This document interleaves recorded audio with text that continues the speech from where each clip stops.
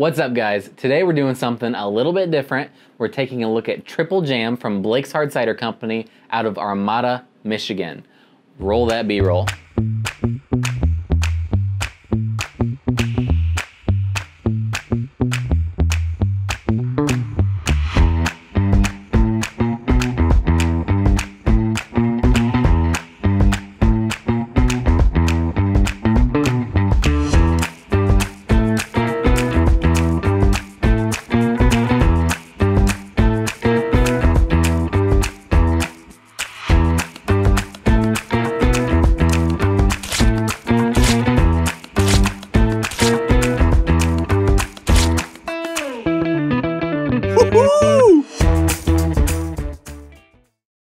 So if you notice, it's just me today, and the last video, obligatory, was just me as well. And I really want to start doing more videos with you guys, start doing more reviews. I think it's just a fun thing to do. And unfortunately, that conflicts with the bros, with Cole and Dakota's schedule sometimes. So in order to maintain that pace and get more videos out and do more reviews and ultimately drink more beer, what I'm going to be doing is just doing a bunch of solo reviews, and then I'll get with them as much as humanly possible, as much as their schedules will allow. So yeah, let's jump into this one.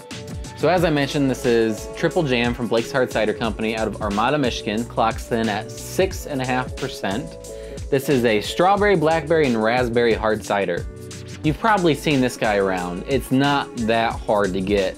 Blake's Hard Cider Company themselves is a pretty big company. I've seen their stuff everywhere. At least their distribution network is huge. I don't know about them personally. And they are, of course, independent, family owned. It's not a big corporation. They're still local, but they have a pretty big reach going. And of course, this is an all year round offering. You can get this whenever. Just sounded good, thought I'd jump on it. So let's jump right into this review. The actual artwork on the can, oh my gosh, I don't think they could fit any more branding on there on all their jazz, but it's pretty cool on the actual artwork itself. Strawberry, blackberry, raspberry on there. A little kind of a cartoon drawing. It caught my eye, I'll tell you that. I didn't necessarily know anything about this, hadn't heard about it. I saw the can, thought, you know, that sounds really good. Let's pick it up. So it did its job. Too much? I think a little bit. Now it's time to pop this baby open and see what she looks like. Look how beautiful she is. There's something about that rose, pink, red hue that is just so pretty in a cider. So in my opinion, just my opinion, looks beautiful. Fair amount of fizz to it, not a lot of head, but fair amount of fizz to it. So let's dive on into the sniffs here, as Cole would say. So right off the bat, you get that smooth strawberry tone, very pleasant. And then it transitions into more of a sharp raspberry note. I don't smell much of the blackberry. And you of course, you have that typical apple cider, alcohol apple smell to it from any cider that you'd smell. Yeah, smells good. Let's dive on in and see how she tastes. That is really good. That is like really good. Definitely on the sweeter side. Not sickly sweet, but definitely sweet. It kind of follows the nose. You start off with a strawberry taste, very smooth. Then it transitions into more of a tart note. And again, I'm struggling to find the blackberry. It gets to a point where the flavor is just so blend together. The tartness of the raspberry kind of mixes with the tartness of the drink itself, because it's not super sweet where all your apple tartness is gone, but the raspberry and the tartness of the apple blend together to make a really nice finish. All right, so just a quick run back through what I thought. Can was not my favorite. It definitely caught my attention. It just sounded that good, but when I actually take a look at it, not a fan. The sight is beautiful, absolutely stunning. And the smell is very pleasant.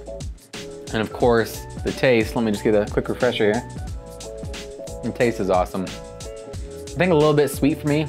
I don't know that I would have more than one of these, but tartness balances it out. And again, I can't really taste the blackberry, but the raspberry and strawberry are there in waves, and it's amazing. I love it.